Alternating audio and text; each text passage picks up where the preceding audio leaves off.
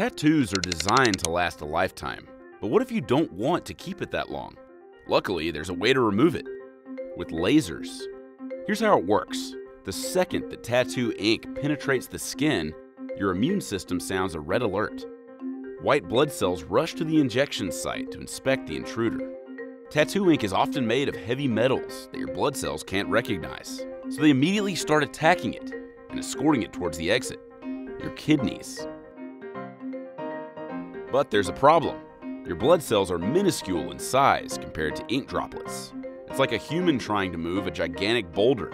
Your cells can rage war for decades, but the tattoo will remain intact. That's where the laser comes in. Energy from the laser acts like a giant sledgehammer. It heats up the ink in your skin, breaking ink droplets apart into smaller pieces. Now the ink is easier for white blood cells to carry away. It can take over a dozen laser sessions to help your body fully remove a tattoo. That's something to think about before you go under the needle.